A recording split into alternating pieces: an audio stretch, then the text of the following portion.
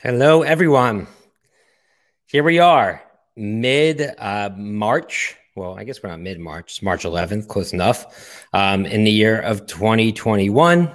Of course, we are still remote, but that doesn't mean we're not going to try to have some fun. And we should be happy because I'm here in Brooklyn, New York right now.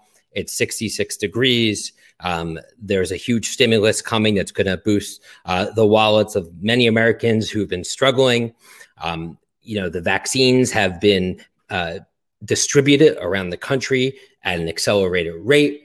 And we all kind of think right now that we may be seeing the end of this thing. There's still some people who I talk to that refuse to believe it. I believe that people were too optimistic early on, and we'll talk about that a little bit. And I think right now people are too pessimistic. I think that people have been so grown accustomed to this crazy world that we're living in that I think some people think that it's never going to end. And I can assure you it is ending. And ending, that is the lockdown or us having to stay at home. In some ways, the world will never be the same. But I think it's going to be a great summer in America. And you see companies like Boeing who make aircrafts ramping up production capacity as they continue to get orders from companies like Southwest Airlines and JetBlue. That's a good sign. If you want to book travel this summer, book it now. It's going up 6 to 7% a week. I just booked my Thanksgiving travel to Florida earlier this week. It's going to be an amazing year, I think. I think that we're going to look back on 2021 as quite the renaissance. And I think some things that went away during the pandemic will end up being beneficial for the economy, as painful as it might have been.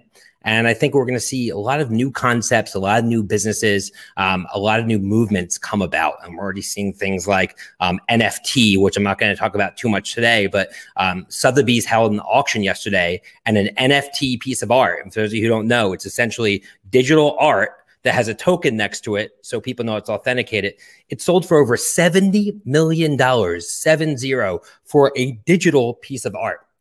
So we are living in crazy times. The world is changing so fast. And that's what we're here for at Suzy, really, to help our customers and to help our industry at large keep their finger on the pulse of the consumer, because that's just what Suzy does as a business. I'm Matt Britton. I'm the CEO and founder of Suzy. We usually have guests on these webinars, and today I'm going to be doing it by myself just because there's a lot to cover. But we are going to have lots of guests coming up this year. This State of the Consumer webinar series has been really transformational for our business. And I think one learning from these webinars is always try to add value. We really don't do these webinars just to try to win business. We want to use our tool to help the industry, to help people understand what's going on. We enjoy doing it. And at the same time, as a byproduct, it really has helped our business. And I think this is the golden age of digital content. It's one of those things that I think will remain after this, is that companies are going to have to double down on their ability to connect with people online. I can't see us sending 25 people to the Consumer Electronics Show next year. I could see us saying 2 people, but I think for us to be able to scale our business, digital content and doing things like these webinars is going to be kind of the way to go. For those of you who don't know what Suzy is a market research software platform that helps now over 300 enterprise companies have their finger on the pulse of the consumer in real time. We have an always-on consumer panel over 1 million consumers, which could be segmented by a variety of census-based criteria. So if you're on a Zoom or hopefully one day in a meeting and you want to know what consumers think about a concept, pricing, packaging, all you need to do is ask Suzy. And for those of you who are on this webinar right now that are already using Suzy, I just want to thank you from the bottom of my heart for continuing to support our organization. We are now up to about 140, 150 people. When the pandemic started, we had 60. So we're growing as a team. Growing a company in the midst of a pandemic when you're working remote is something that I'll never forget. I can't wait to meet a lot of our new employees that we haven't been able to meet yet, but we're definitely onto something big at Suzy, and we've had recent product announcements, including Suzy Live, the ability to execute on-demand focus groups, and something called Suzy Solutions that we just launched yesterday that allows clients to really use templated and benchmark solutions to execute research. We're really just trying to democratize market research. We can almost think of us as direct-to-consumer market research, eliminating the middleman, making it more efficient and really more accessible for everybody to understand the consumer. And again, right now, you really do need to understand the consumer. We are going to be referencing some research today. The research referenced during our study today was based on a sample size of 1,000 American consumers, directionally representative across age, gender, ethnicity, and region. So I was going through my LinkedIn and my Twitter from last year. I think many of us were, because it's just fascinating to see how we were sort of responding to the onset of this pandemic in real time. And I actually almost sent this tweet out. I think I posted it on Facebook in January. And I always worry, I don't want to freak people out. I don't want to freak our employees out. But I was feeling it very early on. And I wrote, everyone thought the year 2000 was going to reshape the world. Typo there. But it's clear that it's going to be the year 2020. As for the US, the range of outcomes for this nation by the end of this year has never been wider.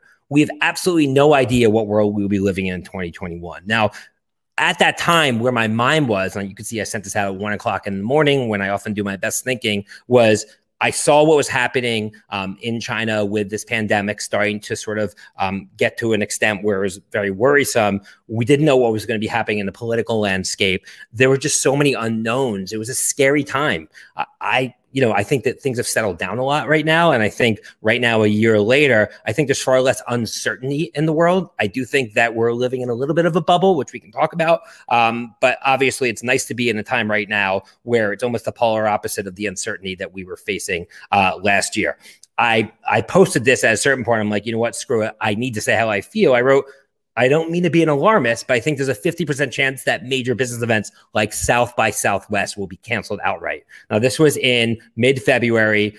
The comments were crazy. Everyone thought I was crazy. They thought we would be able to just hand out, some hand sanitizers and everyone would wash their hands and we'd still have South by Southwest. I also talked about how we're making staffing contingency programs, and we really jumped ahead of it in terms of making sure that when that call came or when that news announcement came, our company would know how to operate. We're doing the same thing right now. We are making plans right now on the other side of this. What does our office look like? How are we going to get together? We're acting as if the world is going to go back to 2019 state. And I think being ahead of things in business, no matter how big or small your company is, will always put you on the right side of history. But you kind of saw these things happening. A lot of people tend to deny what they're seeing. South by Southwest was the thing, obviously, that got my audience going, because a lot of people look forward to that sort of as an annual rite of passage. So this was March 9th. I was asked to present at a conference before this pandemic hit. I spoke around the world. I did anywhere between 40 to 60 speaking engagements on literally every continent in the world besides Antarctica. And I was asked to speak a long time ago. I committed to a keynote on March 9th in Miami. And this was the week when, in fact, the day after this is when, Tom Hanks got announced that he had COVID. It might've been that Wednesday. This was on a Monday. But so it was that week where really the world changed. And I really didn't want to go. And my family didn't want me to go. And, it was a very risky scenario. I was sort of a little bit ahead of, I think, where most people were in terms of, what this pandemic was going to do. And you could see my opening line, "Welcome to the last conference ever on Earth." I tried to really make it something that was, humorous and kind of to break the tension.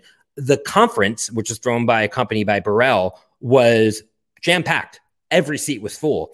In fact, I think it was the Prime Minister of Brazil. I hope that's the right political title, but the guy who runs Brazil, he was speaking in the big conference room next to me at this hotel ballroom. And it came out 2 weeks later that him and his entire staff had contacted COVID, which obviously, I felt like I dodged the bullet, but the show must go on. I went there begrudgingly. That was the last live keynote I gave. That happened to be the week where all this happened. I had about 18 global keynotes get canceled last year, many of which are rescheduled this year in October and November, where I'm not going to be literally on the ground a lot because I'm going to be flying to all these things. I think right now those events are all going to happen. I think right now there will be large conferences back this fall, and the conference producers are acting as if they will as well.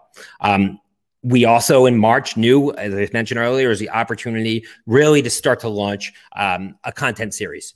Nobody knew what was going on. Nobody knew how it was going to impact their business. We didn't know what was going on, but we know we could ask the consumer. And that's really what you can always do is understand how the consumer is thinking and feeling. And we launched our first webinar, State of the Consumer webinar, a year ago. We had about 250 people. It was very poorly produced. I didn't have a fancy setup like I do right now, but we knew right away that this was something that we needed to invest in. And it's something that we're going to continue to, hopefully one day even turn State of the Consumer into a live event. In around April, we made the announcement that we are going to be shutting down our office for all of 2020. It was really sad. I think a lot of our employees were hoping that we would get back together. Again, at this point, we had about 65 employees. We were one of the first companies in New York City to make this announcement. I guess it looks like we had 80 employees then. And some people thought that we were being a little too hasty with that decision, but we really wanted to give people the opportunity to travel, spend more time with family, maybe not pay rent on their apartments. Our office lease was expiring in July, and we didn't want to renew it, and we didn't, and we haven't paid office rent since, which has been great because we've been able to reinvest in our product. I do think we wanted office. I know we wanted office, but it was certainly helpful to not have to pay for rent when we weren't using it. But we were one of the first to make that announcement. It was very tough on culture. And we've been going ever since with the State of the Consumer reports. So as we look to next year, or I guess this year in 2021, we have to look back to last year, 2020, in terms of the trade-off that happened. Because I think when you look back, and we're seeing this happen right now,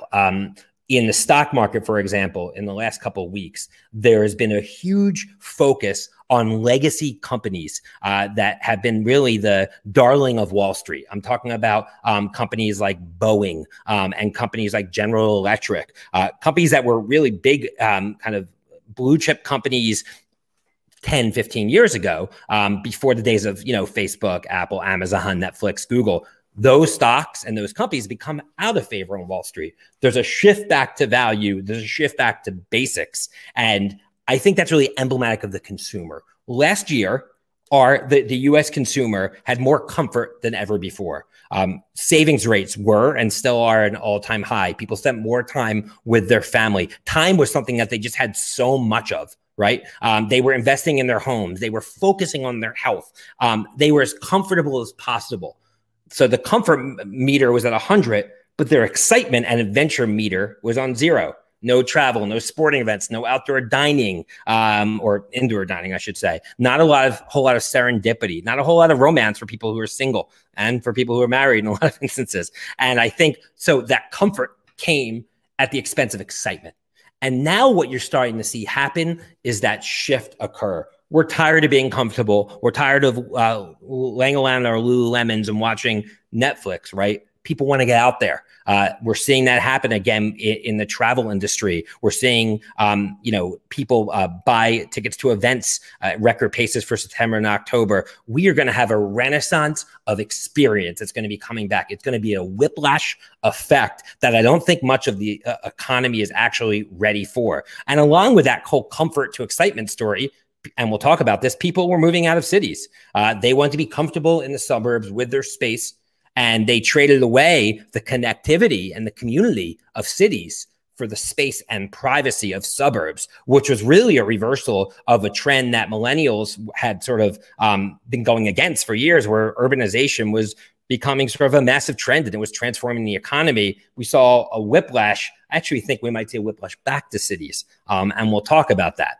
And as we look to this year in 2020, I believe that really the businesses that are going to win are going to have to embrace one of these three, or two of these three, or hopefully even three of these three aspects: speed, safety, and connection. So let's talk about what they mean. Speed, first and foremost. While in 2020, we may have had limitless time, in 2021, I think time is going to be far less of a commodity that we can afford to spend and give away. One thing I'm not hearing a lot of is what consumers are going to be doing less of in 2021 that they did in 2020. We keep hearing that consumers are going to be traveling more and shopping more and kind of getting out there more, but there's only 24 hours in a day. So anything that consumers were spending a lot of time doing in 2020, they might not have as much time to do those things in 2021. That's why I disagree when a lot of kind of pundits say, oh, e-commerce is never going to see the run that it had in 2020 again, because the reality is that e-commerce saves you time.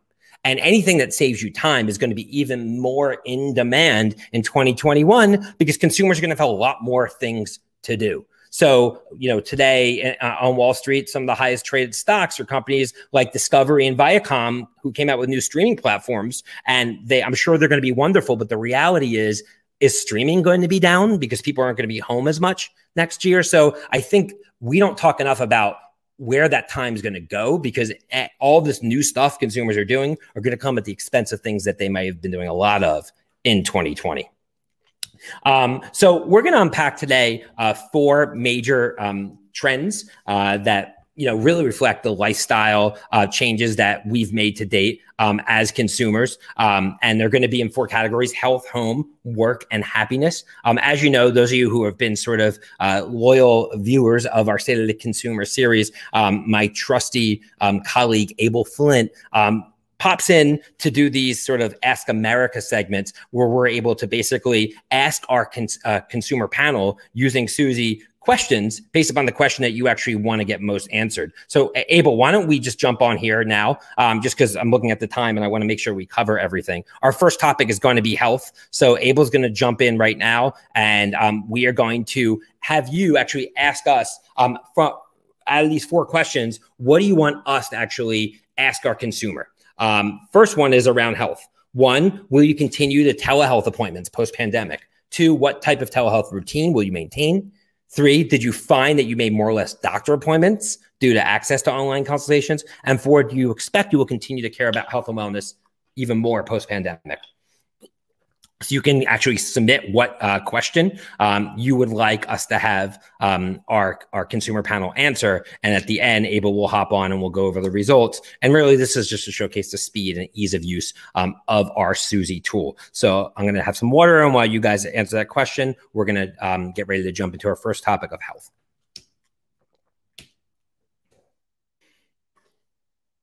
So within the first month of COVID-19, telehealth visits increased 154%. And to me, this is really emblematic of kind of forced disruption. And the best analogy for forced disruption is the vaccines, right? We knew for a very long time that it took 5 to 7 years for a vaccine to go to market. And here we are 1 year later, and I understand not everyone's quite 100% comfortable with it, but we got a vaccine out that was proven through clinical trials to be quite effective in 1 year. So maybe it was always possible to get it out within 1 year. It just took a forced disruption for it to happen, right? It's almost like somebody who can't wake up in the morning and all of a sudden, they find themselves, in the army, or they have a job where they have to wake up early, and all of a sudden they realize they actually can wake up. They just didn't want to. I look at a lot of industries like that where forced disruption has occurred because we had no other choice. Theoretically, telehealth should have been a thing for the past decade, but it wasn't, because the medical healthcare industry, like financial services, like the legal industry, like so many other industries that have sort of been hanging on to legacy systems, legacy companies, they were forced to adopt new platforms, new ways of doing business. And as a result, you saw a boom of telehealth out of really no other choice that happened. Nearly 50% of people have utilized telehealth within the last year alone. And out of those, over 50% never even used it before. So you're bringing new entrants into a space who, by the way, aren't going to be rushing to go to the doctor's office moving forward. I think this will happen in many industries. I think if I'm a law firm that's spending so much money on an expensive midtown office space, if you think about what lawyers do, there's not a whole lot of collaboration. They have, if you ever went to a law firm's office, they all have their own office and they're all kind of working on their own at their desk. And then they meet with clients. All of that could be done remotely. So, accounting services the same way. I think a lot of service businesses are going to realize they're the ones that don't need the office spaces, versus tech companies that are far more collaborative by nature are going to be the ones that actually do. And I think that's counter to what most people think. Amazon, no surprise, jumped into telehealth. And I think, when you're a big company like Amazon or Google, you're not going to jump into an industry unless there's trillions of dollars behind it, because you need to really move the stock price and move growth in the company. And, the healthcare space is one of the last bastions of, disruption in the business world. So I think you're going to see Walmart and Amazon, these big companies, dive in just because this is an industry with so many zeros behind it. It's not just physical health, it's mental health. As somebody who's now running a company with, well over 100 employees, I can tell you that a lot of people in our company are struggling. It's a very hard time. It's not easy to sit in front of a screen all day. Anxiety and depression has been a big issue for many Americans. More than 40% of the people surveyed by the Census Bureau reported symptoms, and that's up 11% from the previous year. And I think whether you're talking about medication too, online therapy, I think this is going to be really here to stay. It's really sort of accelerated that boom as well. And I think a lot of employers and health providers have really struggled to meet the demand of mental health, where it obviously has been a taboo for so long. It's now being much more widely embraced in our society. And I definitely think that COVID has been a beneficiary of that. People have also missed doctor appointments due to COVID-related obstacles. If you know anyone in the medical field, what they'll tell you is with COVID down, their hospitals are emptier than ever because people have pushed off checkups, they've pushed off surgeries, using almost COVID as an excuse. And the medical industry and a lot of hospitals are really struggling for business right now, as crazy as that sounds. And they're going to really have to try to have public awareness that you need to take care of yourself. And actually, some instances, come in and see the doctor, come in and get things taken care of. So there could be an overcorrection to telehealth. So, we asked the consumers, is telehealth here to stay? And consumers said yes. They say it's convenient, easy, and effective. And, we think that people are going to embrace it more. And most importantly, the kind of institutional complex of the medical industry will. 70% of people feel their lifestyle is the same, if not healthier, since the onset of COVID. I think some people have used this as an opportunity, this extra time that they've had, to take care of themselves. No other company has benefited from that more than Peloton, right? There's a company called Mirror, which is a connected in-home fitness device that was purchased by Lululemon for $500 million. So, in-home health has really taken off, and the consumers who I think were kind of physically fit minded, if you will, were ones that took advantage of the extra time and actually really were able to take care of themselves. And they created the rise of virtual fitness classes, etc. I'm kind of down the middle on this. I think that for young single people, the gym is also a social experience. And I think that people are kind of tired of being in their living rooms. And I'm not so sure that people are going to, once the world opens up, going to want to buy a Peloton to basically force them to be home more, as convenient as it may be, especially over the summer months. Perhaps when we hit the winter months and people like being home again, Peloton will see a resurgence. But, I wouldn't be so quick to write off gyms. There's one right under my building in Brooklyn. It's already filling up. I think people need that social interaction to, feel connected when they're exercising or frankly, doing anything else. Obviously, the larger focus overall on health and wellness and also financial goals really has hit consumers front and center. Health is front and center. If you were in an industry that sells vitamins or supplements or anything that really focuses on organic or healthy eating, even companies like Impossible Burger and Beyond Meat, those companies are doing incredibly well. Oatly, I think is one of the fastest growing food and beverage companies in the world right now. Consumers are really starting to relook at their health because the pandemic has taught us that we can no longer really take that for granted. 78% of people, this is kind of going beyond exercising, but just mask wearing. I thought this is really interesting. Nearly 80% of people said they plan to wear a mask for some, if not all occasions after the COVID crisis is over. This is a fascinating topic. What is going to happen once, say we're in October or November, people are traveling for Thanksgiving, is that Delta flight from LaGuardia to Fort Lauderdale going to be full of people wearing masks? When you go to a conference and you see a longtime friend who you haven't seen in years, are you going to want to give them a hug? Are they going to want to give you a hug? Are they going to be wearing a mask? These social cues are going to be fascinating. And I think the issue is it's going to just be, I remember right when it was first starting, we were looking at office space because, we were kind of going down a path that maybe we'll get an office space when our lease ends, et cetera. And our real estate broker, who's a longtime friend of mine, came out to me and was like, hug, fist bump, etc. Like he didn't know what to do. And we ended up going with the fist bump, right? So is the fist bump going to be the new hug? Are double kisses going to still be a thing for people who maybe have an accent like they're from UK, but maybe not? Like, you know, I don't know how that's going to play out moving forward, but I do know that there's going to be a lot of awkward moments that are going to start to occur as people do not know how to interact with each other socially. And it's really opportunities, I think, for brands to help consumers really navigate it. But this was a big number. Almost 80% of people said they plan to wear a mask for some, if not all occasions.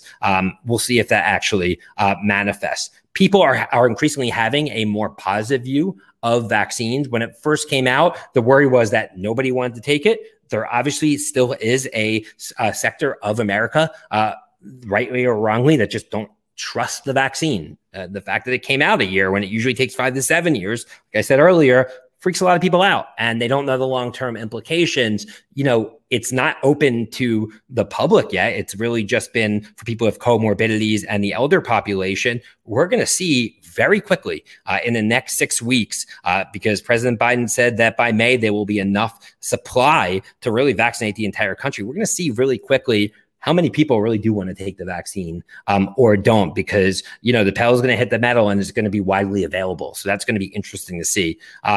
So the implications for brands of all these things that we talked about is brands need to innovate their digital offerings for the long haul.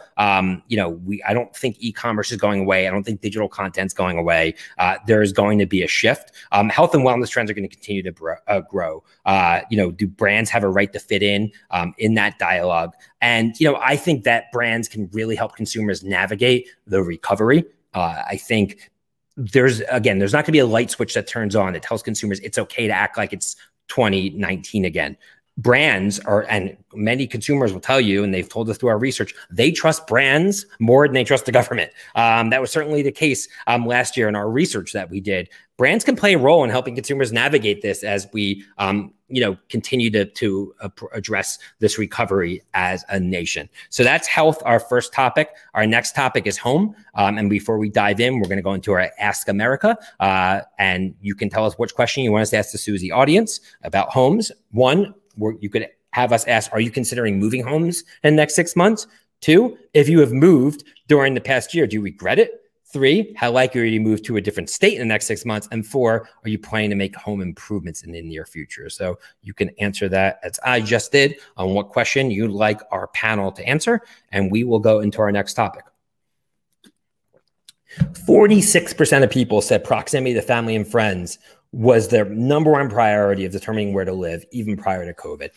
So I have lots of friends. You know, it's funny because you talk to people who are like you, and you think based upon their answers sometimes that that's what everybody thinks. So for example, I have friends that are in their mid 40s, a lot of which are well-to-do, that have kids that are 10, 12, 15 years old, that moved out of New York City in the past 6 months. And they'd moved to Florida, or they'd moved to Connecticut or upstate New York. And they'll tell you that New York City is dead. But the reality is, for them, it was an easy choice because their kids are at the end of their schooling, going into college. So maybe it's okay to go to a different school. Maybe that you're talking to people who've lived in New York City for now 20 years, who the kind of social and adventure-driven characteristics aren't as important. And those people are the people who are on CNBC and are interviewed by the New York Times, and are the people that tend to be more influential. And they start to create this narrative that cities are dead because their friends are telling them that cities are dead. And I think the reality is it is based upon life stage. People who were planning on vacating cities, this was the ultimate excuse to accelerate it. In fact, it was interesting. A very popular fashion and lifestyle blogger, Something Navy, she actually announced to her audience that she was moving to Long Island after she was done with her stint in Miami for the winter. And then she actually made a U-turn and said, you know what? Nope, we're going back to New York City. And I think that was really interesting. And I think, you know, it shows that she understood, and she's built a great brand, had a big misstep at the beginning of the pandemic, but she realized that for her to be a lifestyle and fashion blogger that has their finger on the edge of culture and trends, and you know, that she can't live in the suburbs doing that.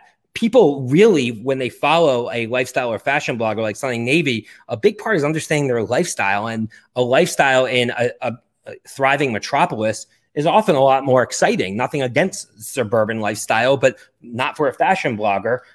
So that was really interesting to see that U-turn happen. And I think you're going to be really seeing a lot more of it. At the same time, you know, JP Morgan Chase, one of the largest employers in New York, announced that they're putting up some of their office space for rent.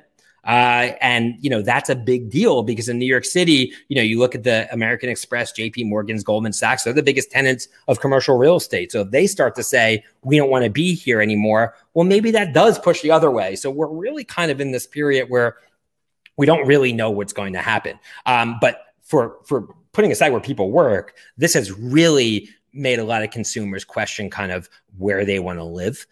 Some consumers have moved and loved it. We've seen a rush with the younger generation, not so much the suburban locales, but to what we'll call secondary and tertiary cities. Obviously, somewhere like Austin, Texas, which has tax advantages, right, because of their zero-based personal income tax, as well as the weather. You see a lot of people moving to Austin. You see a lot of people moving to Miami. So weather and taxes has been a big driver of people moving out of places like New York City and San Francisco. It's going to be interesting. I think San Francisco is probably going to have a lot more pressure just because it had so many more social issues kind of coming into this. And you've already seen companies like Oracle move to Austin, and a lot of entrepreneurs in Silicon Valley move out, where New York is heavily rooted in the financial system, which Wall Street is not going anywhere. I think ultimately, despite what JP Morgan Chase said, the big banks aren't going anywhere. I think the advertising industry is not going anywhere. There's way more of an allure to tourism in New York City. So maybe I'm just biased, but I think New York City is going to be okay. I think Los Angeles is going to be okay. San Francisco, it might take a hit, but eventually that will probably rebound too, because California is one of the most beautiful places in the world. But a lot of people have been moving to not only places like Austin and Miami, but moving to places like Charlotte and Salt Lake City and other areas where real estate is a lot more cheap. Maybe the weather and the outdoor life is a lot better. And it's going to be interesting to see how that changes culture. So yes, they move west and south. The real estate market has never been hotter. There's a bunch of reasons why. Things like the cost of lumber right now are at an all-time high. So building homes are more expensive. Building new homes are more expensive than ever before. So it's much easier to purchase a home. Until about a week ago, mortgage rates were at an all-time low. So it was easy to finance. You could afford more of a house, and demand was really limitless. It was a great time to buy low in New York City, probably not a great time to buy high in Greenwich, Connecticut. I almost liken this period that we see in the last 6 months to right after 9/11. I was working for a guy in New York City after 9/11 who went down to downtown New York and bought 3 townhouses in Tribeca on September 18th, 2001. It's safe to say those investments paid off pretty well for him. Right. So I think it's been a good time to invest in cities in the past couple of months. And again, I do think it's going to be roaring back. So you see previously people really wanted to be, more in urban, more in suburban locations. And now you can see there's a big rise. The urban locales recently are coming back as where people want to be again. And I do think it's going to be this fall. I think this summer you're going to see just an insane amount of domestic travel, not international travel, because I think that international travel is going to, a lot of other nations aren't allowing Americans there yet. But I think even when they do, I think since companies are not going to be likely investing in international travel, those business class international seats subsidize coach seats for consumer travel to Europe. So I think it's going to be price prohibitive for many consumers, and they're going to be traveling domestically. So I think we're going to have a domestic travel boom this summer. And domestic operators like Southwest Airlines and JetBlue, that's why they're buying the planes from Boeing. I think after that, when we settle into the fall, I think that the cities are going to have a massive rebound. And a big reason why is schools. Schools will be fully opened. It was easier for a lot of families to move out when it was remote. A lot of companies like Suzy are going to be reopening. And there's going to be a renaissance in cities this fall. Mark my words on that. I'm glad this is being recorded. So I'm not a fan of this trend that everyone's fleeing urban areas. I think it works for some people. For young people, They want access to culture. They want access to a social life. They want experiences. Those experiences are not going to happen on a farm, right? Unless Woodstock is taking place, where, you know, right there taking place in cities. So I think, again, I just don't believe that. And I think wherever the youth goes, and this is the thesis of my book, Youth Nation, which is right back here, which is a little dated at this point, but still a lot of the themes reign true. You know, we're in a youth-driven culture and youth-driven society right now. The trends that impact the world, like NFTs more recently, or cryptocurrency, or Red Bull, or the iPhone, right? Or Facebook, they all started with younger people. They started on the sidewalks and they worked their way up to the boardroom. We don't live in a world anymore where the boardroom dictates culture down. It's the sidewalks dictating culture up. And if young people are in the cities, the talent will be in the cities, and the influencers and the culture will be on the cities. And despite what JP Morgan says, they're going to go back to the cities as well, because they're going to want to be near the center of that nexus. So I think that's how the shift happens. It's the younger people that are going to be deciding this, not the older consumers who are talking to their friends that are reinforcing their biases of what's going to actually go on. And we talked about sort of this K-shaped recovery. At the same time, a lot of people are still facing evictions. So it is just such an interesting world right now, where K-shaped recovery means you have professional workers that have, a lot of which have thrived during this, and you have blue collar workers who have really struggled, restaurant workers, you know, public officials, and who've gotten budgets cut. So, you know, you still have people that have risks of evictions. And I think hopefully the stimulus, the $2 trillion that just got approved by the president today, gets into the hands of those who need it. We all know that with the PPP loans that happened earlier in 2020, that wasn't always the case. So hopefully, you know, there's going to be a trickle down to the people who really need those funds. So the brand implications, brands need to go beyond products and offer community. I think that's a huge implication, which is that brands now need to kind of connect the dots on what community looks like in a post-pandemic world, because there is going to be sort of a scatter at first of some people living in suburbs, some people living in cities, some people going to the office, some people not. I think people are going to crave community. I also think brands have an opportunity to invest in experiences. Right now, the cost of commercial real estate in major cities is dramatically low. And I think tech companies like, you know, Microsoft or Shopify, these are companies that have thrived online during the pandemic. And what I think they're going to start to do is take that excess capital and take advantage of depressed real estate costs to invest in experiences. So if I were Netflix, I would buy a movie theater chain, and I would actually bring my Netflix brand to life in theaters as sort of like an added benefit for my subscribers so they can touch and feel. If I were Xbox, I would, you know, invest in physical video game tournament sites where people can come and I can immerse my experience there. If I were Nike, I would invest in gyms where kids can play basketball indoors in cities where it's cold. You know, these experiences now are going to matter more than ever because consumers crave it, and it's suddenly become, you know, I think not as cost prohibitive for brands to be able to invest in this. So I think it's going to be really interesting. Homes, obviously, they've taken on a multifunctional role. Where do brands fit in the home? And what I mean by that is the home during the pandemic has become the school, it's become the office, it's become the gym. I do think consumers are going to be spending less time in the office coming out of this than they were in 2019.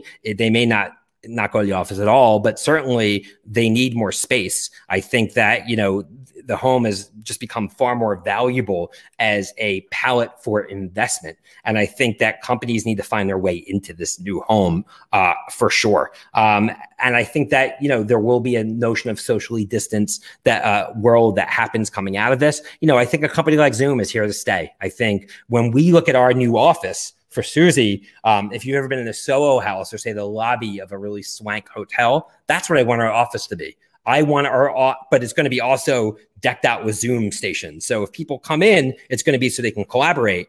If they are just going to work and make phone calls all day, then they can do that from home. So it's going to be about culture, collaboration. I think the best companies use culture as a secret weapon. That is our plan for offices. And, you know, I'm excited to kind of experiment in that world, you know, as a business. So work, I've talked about some of these things.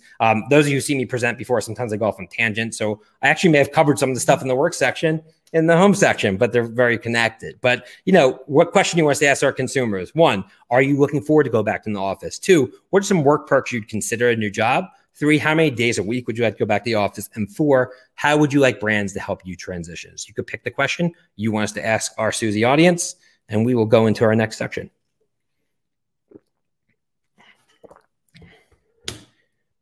Okay. So let's talk about the Great Divide at its core. Nearly 40% of people lost their job due to COVID-19. There is a comeback. The unemployment rate, I think now is down to about 7%. It got as high as 12 to 13%. So the recovery is here. I think the good thing about the stimulus bill is a lot of it is going to help restaurants. And I think that industry will come back.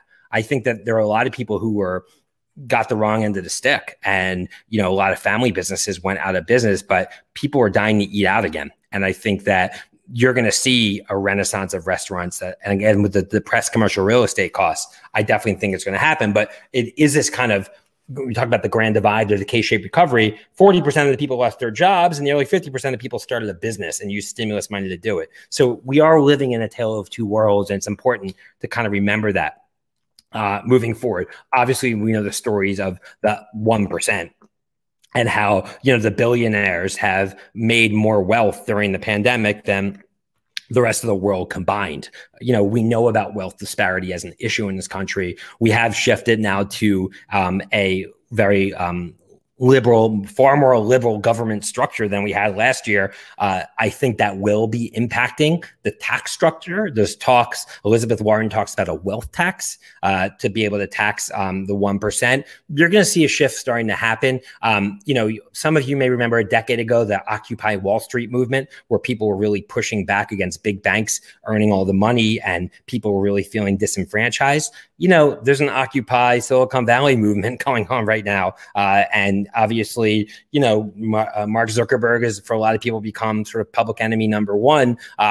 You have people like Elon Musk that have kind of escaped scrutiny and have kind of transitioned himself to being a cult hero. But I think that these companies or these entrepreneurs and billionaires are really going to have to figure out, are they going to want to get ahead of this or not? There's obviously anti-competitive practices that are being investigated, by the FTC. So, this is going to be an issue that's going to pop up. And with a Democrat House and Congress and president, I think you're going to see taxes become raised. I think capital gains taxes are going to be raised. I think taxes on the wealthy are going to be raised. And one thing we've done a great job at Suzy is really not trying to be pick one side or the other in terms of politics. I'm just reporting what's actually happening. I leave my politics for not webinar environments.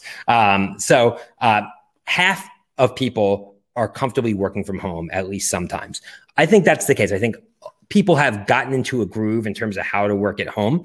But I think the other half are probably people who don't have the space. We've had some employees that have had to work out of closets because there's other significant others working in their studio and they only have one room. So I think once people can get out, work in the park, work in a Starbucks, work in a WeWork, they're going to want to do it. They've gotten comfortable, but that's really out of necessity versus choice. 90% of people are hoping to remain some amount of working from home.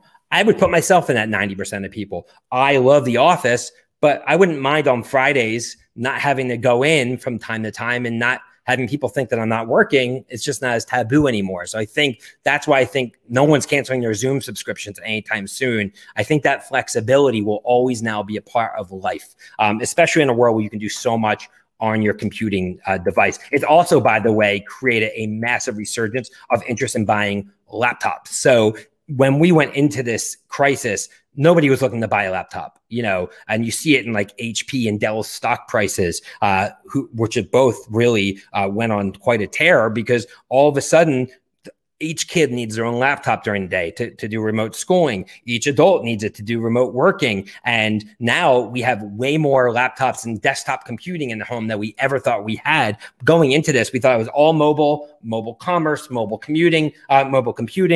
People were telling companies, don't worry about your e-commerce experience for desktop. No one's on that anymore. Well, I think the desktop is here to stay because people aren't going to be working from home from their phones. So that's just an interesting kind of side nugget for businesses. So what's important in a job these days, from money and fulfillment, obviously, to money and safety? I think consumers want safety.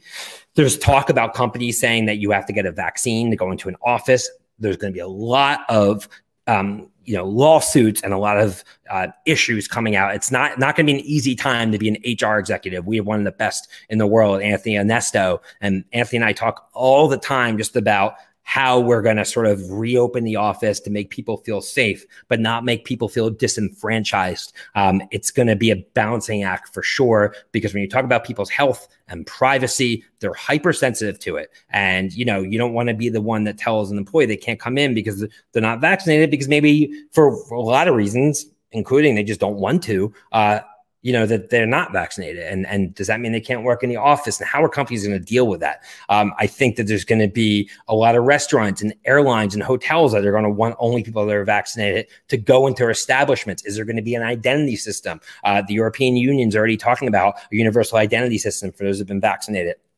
There's no script for this. It's going to be really interesting to see how this whole thing unfolds. And, I think that generally speaking, it's going to be up to each company to figure out how to execute in a way that really embraces their own culture, their own level of productivity, to make the decisions of if and when they're going to go back to an office environment. I will say that I believe that younger people need an office. They need that experience. They need to feel connected. I think that for me, we have over 100 employees that I've never met before. And the employees that I have met before, I just have a different connection with them because, you have a different connection with people who you've met in person versus people who you haven't. We did one outdoor event at Governor's Island in October, and I saw one of our new employees, and he was like incredibly tall. And I just had no idea because I just saw him over Zoom. So I didn't even know how tall the guy was. I think that just goes to show that we need to have these personal connections. And we're, again, us at Suzy, going to really try to overinvest in it. The last section is happiness. So this is the last question we're going to be asking people. One of these 4 questions. What would you like us to ask? What are some things that are making you happy right now? What makes you happy when thinking about the future? Do you think your happiness level will be the same post-pandemic as pre-pandemic? And what brands do you associate with happiness right now? So you can pick the question you want us to ask our audience, and we are going to go into our last section about happiness. As we mentioned, COVID has had an incredible impact on our mental and overall emotional state. Here's some quotes from our Suzy panel. Some people says, made me appreciate my life more. It's made me feel grateful for my friendships, my job, and my health. Other people said it because I have no friends to go out with. I just keep everything to myself. I have no interaction with anyone. Those are 2 polar opposites, right? So we talk about the great divide. Some people have thrived. There's introverts that just have loved, their new lifestyle. I'm kind of over it personally. I cannot wait to get out and experience the world and see our employees. And I think, like, when you talk about travel, everyone's talking about Disney World. People want to see their family. I have 2 brothers, younger brothers, who I love dearly, and they have kids that live in California that I haven't seen in over a year, and the kids are getting bigger. And so I think that's going to be the first travel that we're going to see. I think, again, domestic travel is going to explode because everybody cannot wait to see their family again. And we have lived in a very transient world in the last 2 decades where people are spread out everywhere. So I think that's going to be a huge thing we're going to start to see. And again, book your flights now. That's all I have to say, because they are really taking it off. So there's not one obvious thing that's making people happy. During the pandemic, a lot of people were happy watching TV because there was an escape.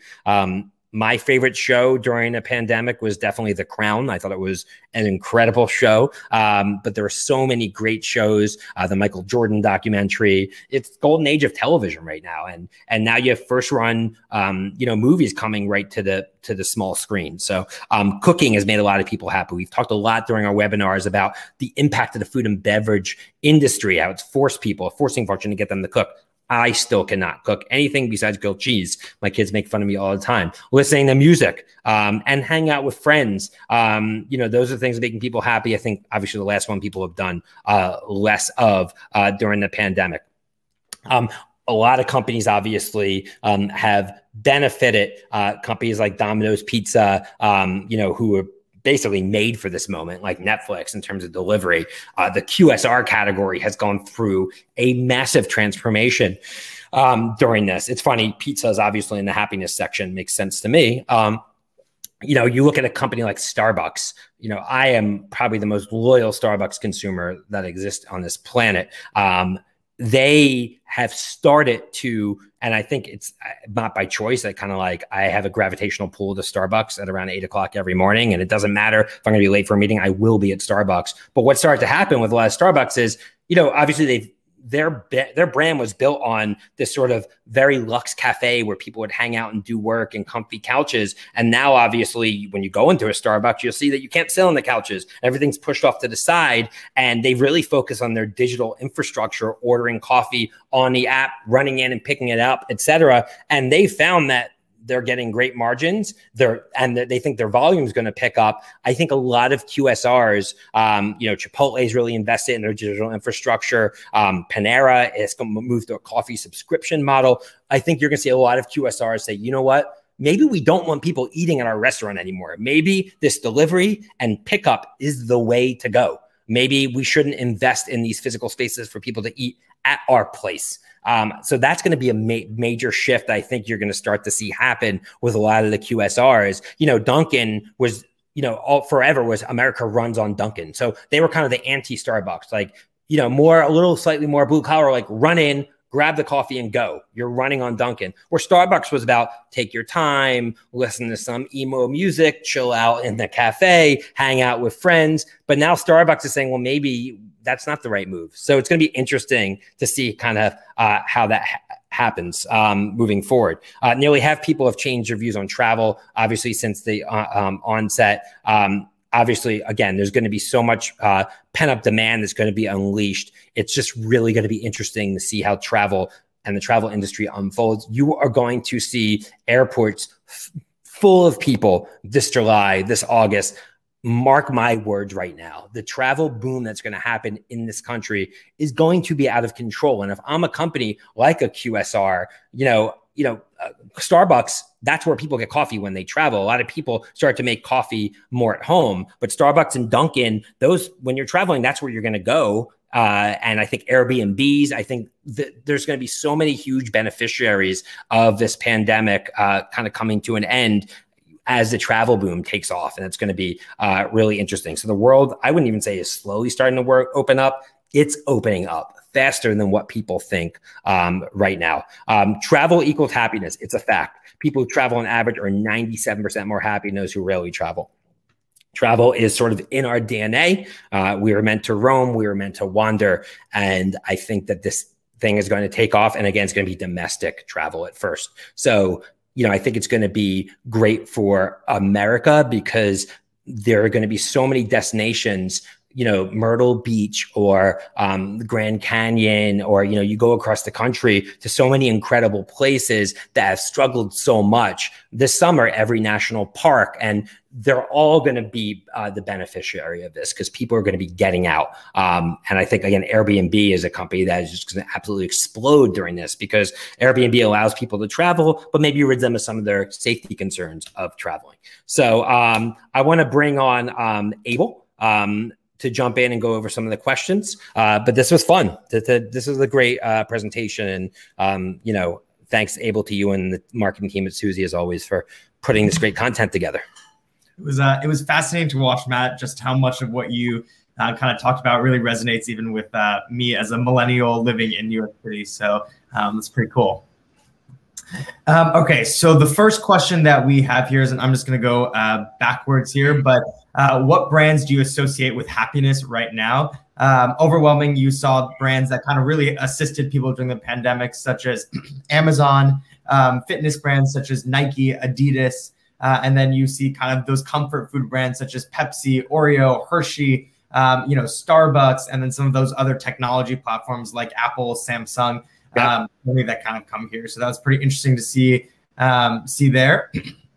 And then the next question we had here was, how many days a week do you plan to go back to an office here? So an overwhelming amount of people said that, about 27% of people said they plan to go back 5 days a week, but almost at a similar rate of people, about 23% of people said that they do not plan to ever go back into an office. So I think that was interesting. I know personally, would you mind making your screen a little bigger for the screen? Cool. Thanks.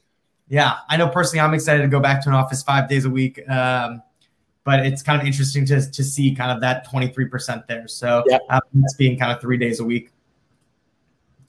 And then the next question we had here is, do you plan on making home improvements in the near future? 36% said they strongly agree with that, and about another 36% say that they agree with it. So I think people continue to see the home as an investment. Absolutely. Happiness in a place that I think it's going to be a huge beneficiary of the stimulus checks, as people are going to be putting it back into their home, especially over the summer, gardening, things like that. I think it's going to be huge. And again, not only are stimulus checks coming in, consumer savings rates across America are at an all-time high.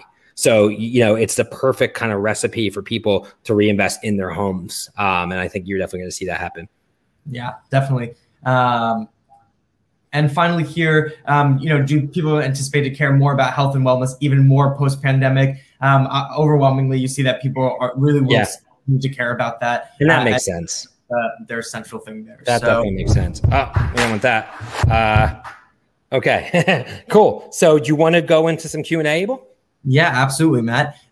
So some of the questions that people had here was, when we talked a little bit about kind of experiences and people want to go to concerts and things like that, we've seen a lot of people go back to the great outdoors as part of the pandemic. Like, how do you see that kind of like outdoor travel compare with people's need to want to go to, a massive concert or Coachella or something like that? I think the answer is yes. I think they're going to do both. I think people who love doing outdoors and hiking and, hiking and outdoors activities was even big last summer because it was one of the few safe activities, although the national parks really reined back, their availability of people visiting.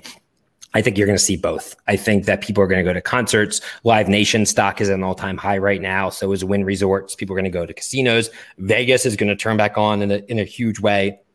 And I think that you're also going to see people wanting to get outside. And especially, again, with that domestic travel boom, I think you're going to see all of it because people have the means to do it and their demand is there. Definitely. So we've seen the really cooking at home and a lot of those DIY cooking activities like baking or pasta making has really grown during the pandemic. As people start to leave their homes more and they go to restaurants, how do you think this is going to evolve in a post-pandemic world? It's a great question. This goes to like that. There's only so much time in a day, like what's going to miss out. I actually think cooking at home is going to be a mainstay. I think people who've learned and enjoyed and invested in their kitchen during this are going to continue to do it. I think that people are also going to spend more time in restaurants. I think the thing that people are going to be doing less of is ordering in. So I think it's that middle where I think if they're going to eat at home, they're going to cook their own food. If they're going to go out, they're going to go to a restaurant. And ordering in, which was such a big boom during the pandemic, I think that's going to be the one that actually, because they can't all win coming out of this, right? Because there's only so many nights a week. I think the barbell of those two things are going to win out. Definitely. Something interesting here, Matt, is that obviously a lot of different events have started to do kind of digital formats as part of the pandemic. Do you think we're going to default to in-person due to digital fatigue, or do you think there's still going to be some sort of hybrid, let's say even in 5 years time from now? I think that there's going to be hybrid for sure. I think that the digital events are so very efficient. For us to be able to do these events for hundreds or thousands of people every week has been incredible. We're going to do it. I think that physical events are going to continue, but I think they're going to be a bit more intimate.